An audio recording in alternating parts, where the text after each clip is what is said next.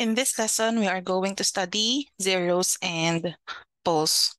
So let us first recall that if we have an isolated singularity of a complex function, we can write it as an infinite series, but this time around, we have negative powers of z minus z sub 0. And therefore, we can write it in terms of this way. We will divide it into two parts, the ones with the negative powers and the ones with the non-negative powers. And this is the Laurent series representation of f valid for this domain here. And for this lesson, we're interested with the terms which involve the negative powers of z minus z sub 0, or the principal part of the series. Okay, we are going to classify the isolated singularities of a function depending on the number of terms in our principal part. So if the principal part is 0, we say that z sub 0 is a removable singularity. So this is almost the same as in our definition of removable discontinuity. We will see that later. Why do we call it removable? Well, of course, we can remove that singularity. This one is saying that the principal part has just, so our f of z, when we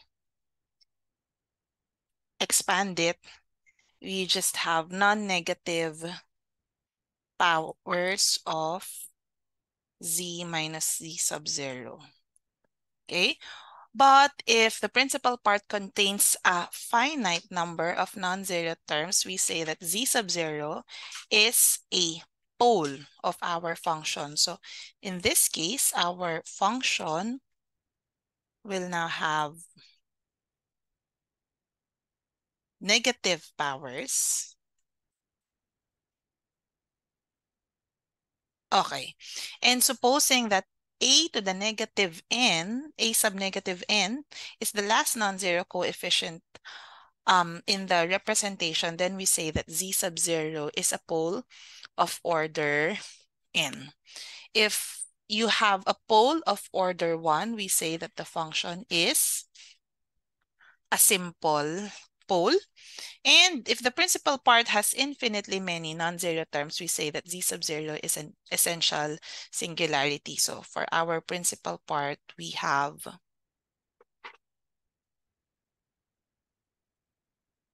so this one is really from 1 to infinity.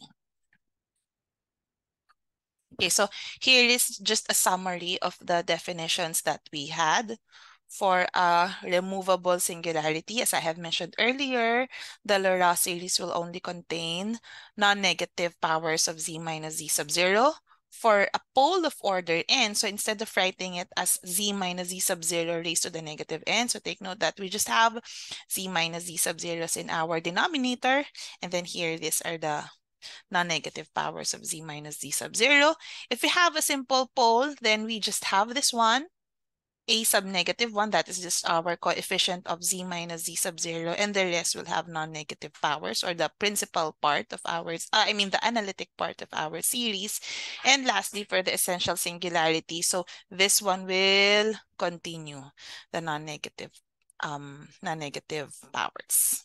Now let us discuss the singularity of sine z. So here I have already mentioned that this one is a removable singularity. Well, first, why is it a singularity? Well, because f is not analytic at z equals 0, right? Because f of 0 does not exist, so therefore it is not continuous, and therefore not differentiable, and therefore not analytic. But of course, for the rest, for everything which is not equal to 0, this function is analytic everywhere.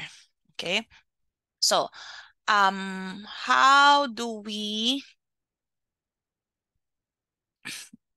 expand this sine z over z? Sine z, the Laurent series representation of this is this one. We just have this is an alternating series. And then we have the odd powers of z and so on. And this is valid for this one. Okay, however, if we now have sine z over z, we just divide everything by z. So we're now left with 1 minus z squared over 3 factorial minus z6 over 7 factorial and so on. And this will now be true since we divided it by, we divided the function by z. We now need the condition that the modulus of z is greater than 0. So what have we seen here? We expanded the function in its Laurent series, and therefore, why is it removable? Our definition says that we only have non-negative powers of z minus z sub 0, which in this case is z equals 0. So there, we just have non-negative powers of z, and therefore, you have that z is a removable singularity. Now, of course, as I have mentioned earlier, why do we call it removable?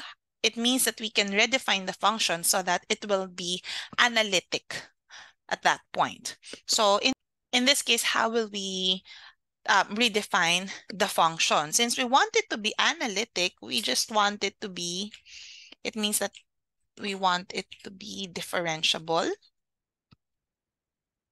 And of course, if it is differentiable at z equals 0, it has to be continuous there, right?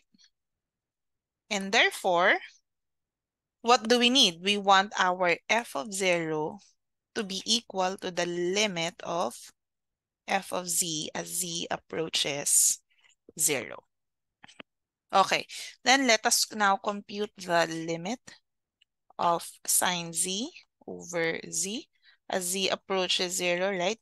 By L'Hopital's rule, this is limit of cosine z over 1. We also have our L'Hopital's rule in complex analysis, and therefore this is equal to 1. And so we now redefine f of 0 to be equal to 1. So previously, f of 0 does not exist, but this time around, we will just redefine f to be equal to 1 at that point so that it will be analytic at that point. So next, let us discuss the isolated singularities here.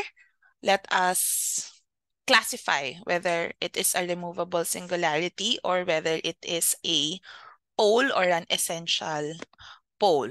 So in this case, we know that the function is not defined at z equals 0, right? And in order to determine what kind of singularity this is, we just have to always express it in its Laurent series representation. So in this case, we will write the series representation of sine z first. So from our previous slide over here, we have sine z equals this representation. So it's just this time, instead of dividing everything by z, we divide everything by z squared.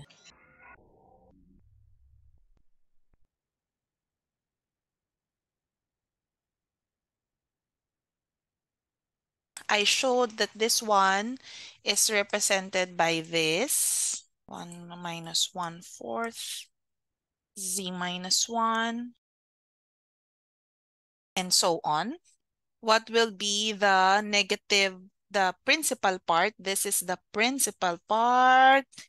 We now say that z equals 1 is a pole of order 2. Next, we have f of z equals e raised to 3 over z. In our previous lecture also, we found the Laurent series representation of this, and it was equal to 1 plus 3 over z. plus 3 factorial 2 factorial z squared plus 3 cube over 3 factorial z cube, and so on. And this one will continue. Therefore, what does it mean? It means that z equals 0 is an essential pole because the negative powers of z will just continue up to negative infinity. We are going to classify also the zeros of an analytic function. So suppose we have an analytic function and we say that it has a zero of order n if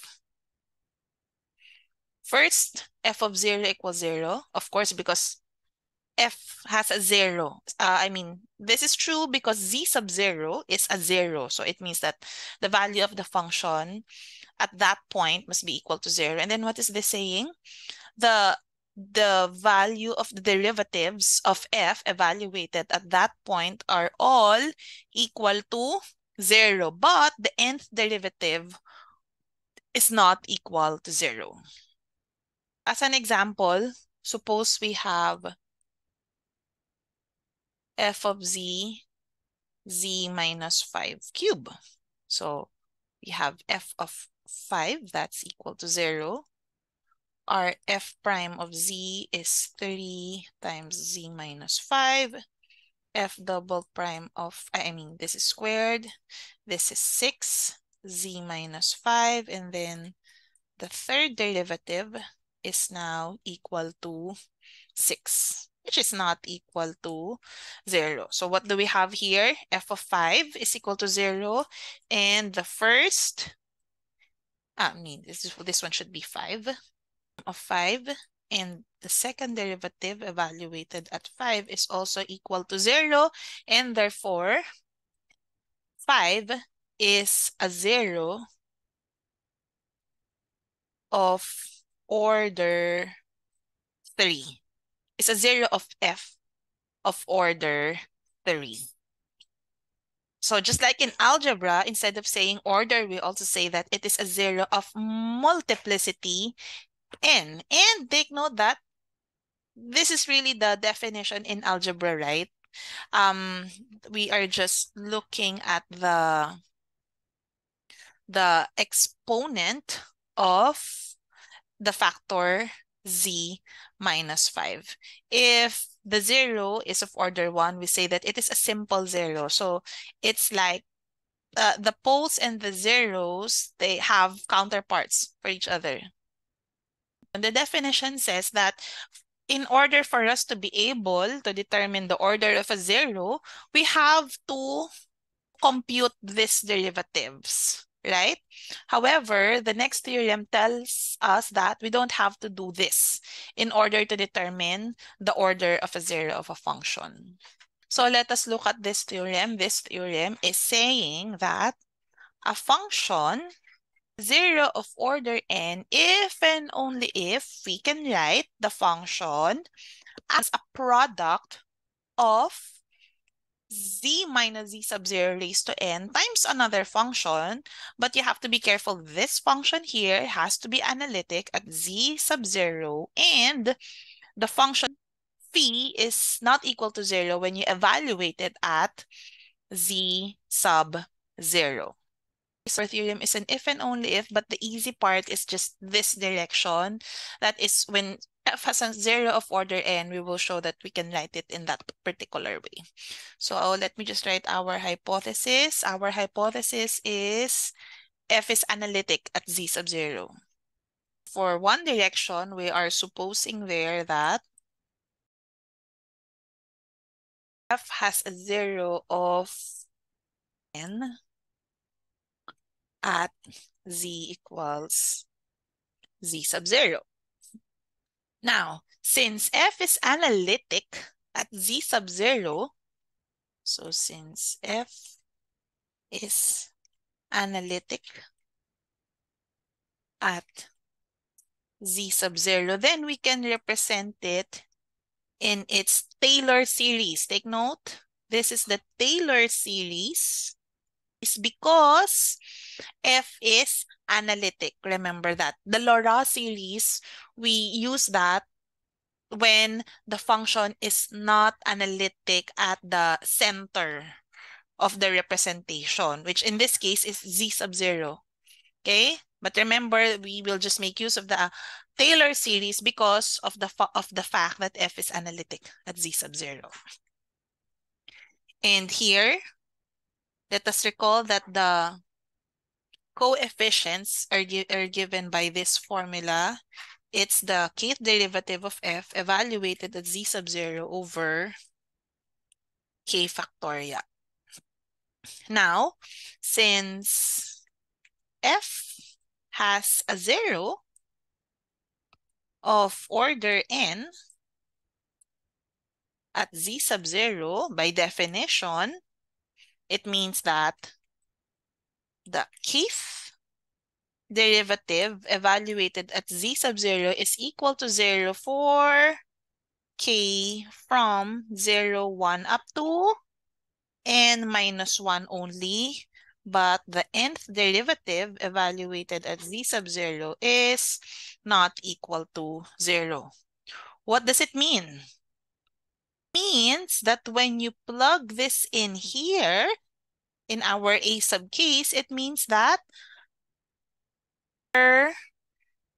a sub k will be equal to 0 for k from 0 up to n minus 1, right? Just write it here. Hence, we have that a1 up to ak minus 1 is equal to 0, which means that our representation for f of z now starts at, sorry, this one is n minus 1. It starts at a sub n. So it's a sub n, z minus z sub 0 to the n, and so on. Or I can now factor out my z minus z sub 0 to the n, and I'm left with 1 plus a sub n plus 1, z minus z sub 0, and so on. I will now take this to be my phi of z. Now, notice that my phi of z sub 0 here, what is that? My phi of z sub 0, oops, this one should be a sub n. My phi of z sub 0 is equal to a sub n, and by this, my a sub n is the nth derivative of f, which is this one. It is not equal to 0. So this is not equal to 0, and phi is analytic at z equals z sub 0. Why is that? Because our phi of z is just a polynomial there, right? So therefore, it is analytic at z equals z sub 0. And there you go. It satisfies this one. We were able to show that we can write f of z as a product of z minus z sub 0 raised to n times phi of z. Determine the order of 0 as a 0 of the function f of z equals z times sine z squared. Now, of course, 0 is a 0 of f because f of 0 equals 0. Now, you might be tempted to say that the order of z is equal to 1 because I have a z here and then I have a function here. So you might be tempted to say that, Miss, I will take this to be my phi of z. However, you cannot take that phi of z to be equal to sine z squared because remember, let us look at the conditions for phi of z. You have to satisfy two conditions. It has to be analytic there at that point, and the value of the function at z sub 0 is not equal to 0. However, in this case, notice that if you take that, your phi of z there, your phi of 0, I mean, because you're evaluating at 0, your phi of 0 is sine of 0, which is equal to 0. And therefore, you cannot take that to be your phi of z. All right? So, Why am I doing that? In our proof here, in order to get the factor z minus z sub 0 raised to n, in order to do this, what did I do? I wrote my function in this way, right? So therefore, what we need to do here is to represent also our function as a series, okay? As a Taylor series. So let me just write it there. So the key is to express f in its Taylor series in order to get the order of the zero. So how do we express this? Or remember, so write f in its Taylor series expansion. Recall, I will just write star, okay, instead of z. Sine star is star minus star cube. So these are the odd powers alternating. And therefore, my sine z squared, my star is z squared, so that's z squared minus z squared raised to 5, z squared raised to 7, 7 factorial, and so on. So this is true for, and therefore our z sine z squared equal to z cube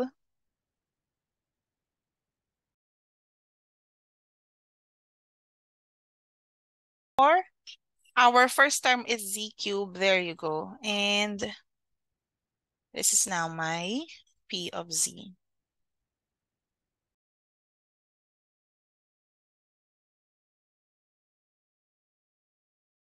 And we now take this to be my P of z. Remember, you have to check that your phi of z really satisfies what we want. And our phi is analytic at z equals 0 because it is just a polynomial there. And my phi of 0 is equal to 1, which is not equal to 0. So therefore, it satisfies the two conditions that we want for our phi. And therefore, what have we shown here? Z equals 0 is a 0 of order 3. All right, so we have just finished a theorem regarding the zeros of order n. So again, this function tells us how to get the order of a particular zero. So we have a counterpart for that for poles. So instead of using the definition, again, what is the definition for a pole of order n? Since this is a pole, you have to write it in its Laurent series representation. Now, this one is saying that if you want to skip that, we have this theorem. This is saying that we have a pole of order n if and only if we can write the function as a quotient of an analytic function and z minus z sub 0 raised to the n. Take note that z minus z sub 0 raised to the n appears in the denominator because f has a pole at z sub 0. And again, this is valid in this disk. And of course, this disk will now make sense because for f to have a pole, f will have a Laurent series representation, and that Laurent series representation will only be valid at a disk. All right? So just like in our theorem for zeros of order n, we want our function to be analytic at z sub 0, and we also want the value of the function phi to be non-zero when we evaluated at z sub 0. Just like in our previous theorem, I will only be proving one direction. So our hypothesis there is that suppose F has a pole of order n, we want to write it as a quotient of an analytic function and z minus z sub 0 raised to the nth power. This means that we can write f of z. The last non-negative power occurs at with coefficient a to the negative n, correct? And then this is, let's say, a sub negative 1, and then a sub 0, and then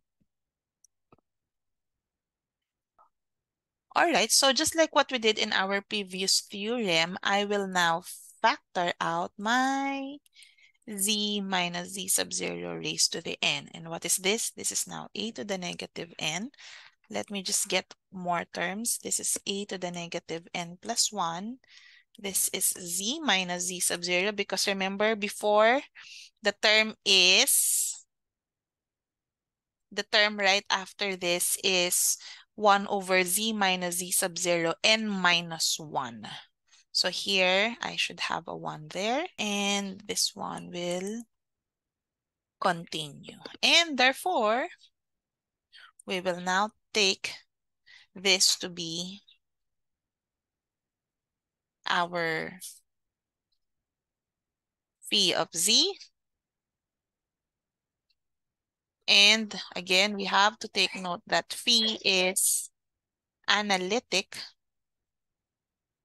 at z sub 0 because it is just a polynomial there. And our phi of z sub 0 is equal to, oops, this one should be positive.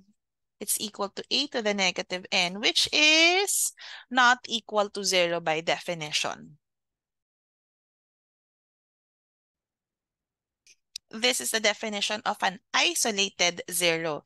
Let us recall first that we have a definition of an isolated singularity, right? If we have an isolated singularity at z sub 0, there exists a neighborhood at z sub 0 for which for all the points in this neighborhood, f is analytic, right? Analytic there, but at z sub 0 there, f is not analytic. That is a definition of an isolated singularity, correct?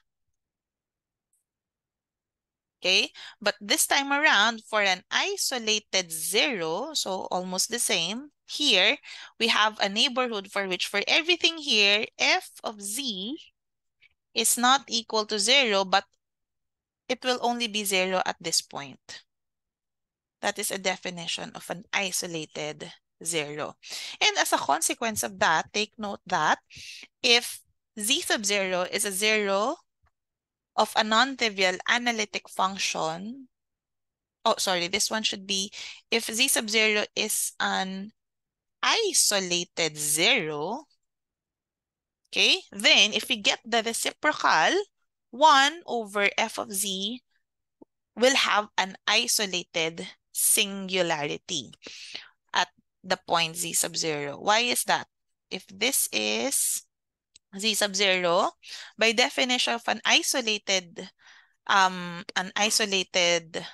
0, again, this is a neighborhood for which f of z sub 0 is equal to 0. But for the rest, f of z is not equal to 0. And therefore, if we now look at the function 1 over f of z, okay, this one in this neighborhood, this is not equal to 0. That is defined because f of z is not equal to 0 for all the points inside this neighborhood. But, so from here, the function 1 over f of z is not analytic here because analytic at z sub 0 because the denominator will be equal to 0 when you have z equals z sub 0. 1 over f of z is analytic everywhere, right?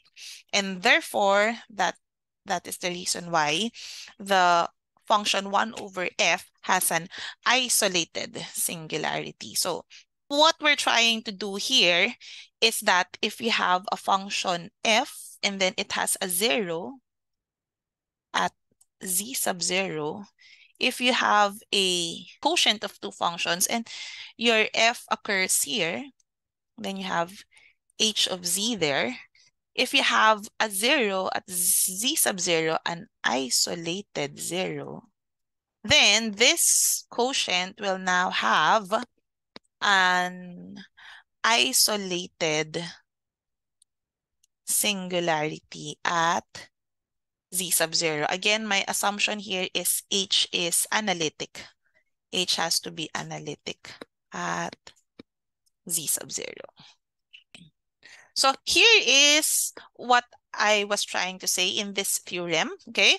So if we have two functions, g and h, they are both analytic. So look at that. G and h are both analytic. And then h has a 0 of order n, this one. So h of z sub 0 is equal to 0 here, okay, of order n. Since that appears in the denominator, it means that the function, the quotient of the two functions, will now have a pole of order n. So for the proof of this, so let me just write our assumption. Suppose h has a 0 of order n. Then by our theorem on zeros of order n, we can write h of z to be equal to z minus z sub 0. But instead of calling it phi of z, I will call it alpha of z. You will see later why I'm going to use alpha and not phi of z, because I will be using phi later on. So for some analytic function alpha with alpha not equal to 0 at z sub 0. And therefore, if I plug that in our f of z, which is equal to g of z over h of z, so this is g of z over z, oops, sorry, I should have an n over there. Z minus z sub 0 to the n times alpha of z. I will now write it as g of z over alpha of z here over z minus z sub 0 raised to n. Why am I doing this? I am making use of this theorem. I can write the function wherein I have the denominator z minus z sub 0 raised to the n, and then I have an analytic function here which satisfies this. Then the function will now have a pole of order n, and this will be my phi of z. So we have to make sure first that it satisfies our condition. Phi of z, is that analytic at z sub 0? Well, we know from our assumption, g is analytic at z sub 0. So that takes care of the numerator.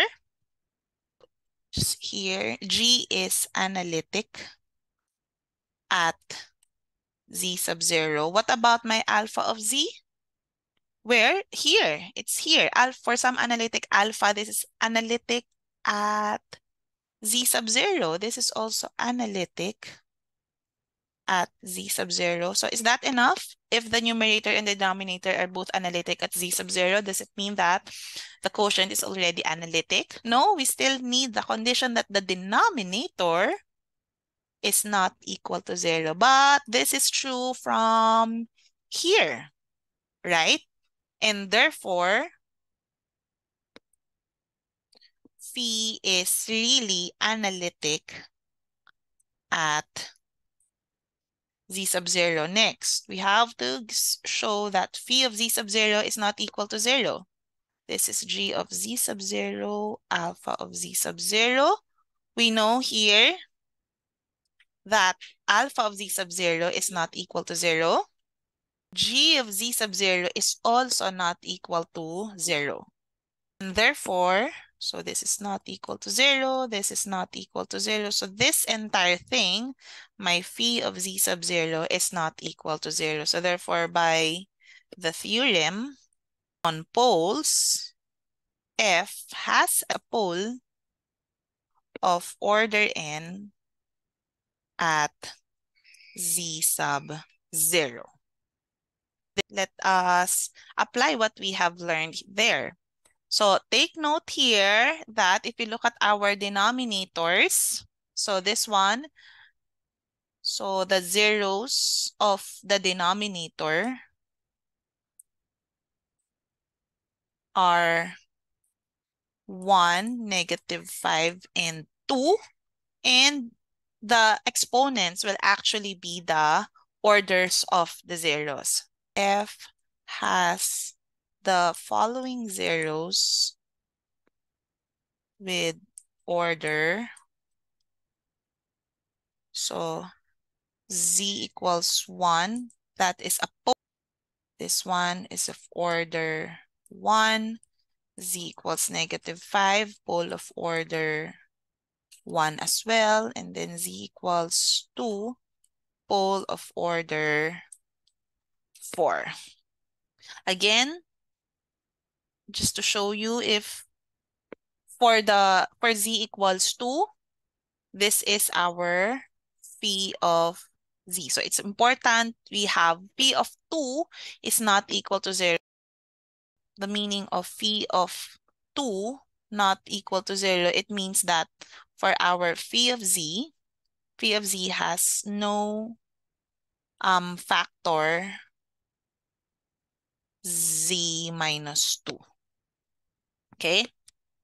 Now for our next example, we have g of z equals 1 over z sine z squared. However, earlier we have shown that z sine z squared has a 0 of order 3. But since this one appears in the denominator of g of z, then g has a pole z equals 0 of order 3. That is the end of this lesson.